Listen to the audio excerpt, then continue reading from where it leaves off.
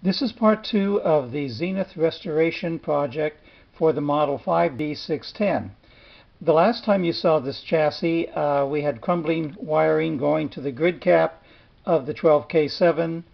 These tubes were metal, and I'll go ahead now and turn the set over, and you can see the vast difference compared to the part 1.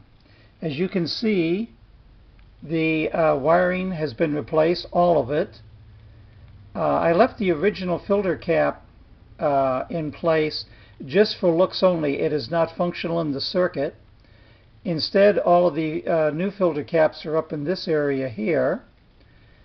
And it was not an easy restoration. There are a lot of little mishaps along the way.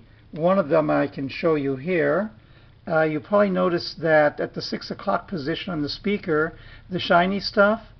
Well, when I was working on it, my hand slipped and I punched a hole in the speaker.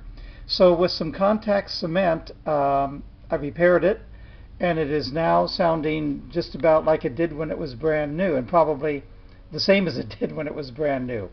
So the next video you'll see is when the set is fully assembled and playing.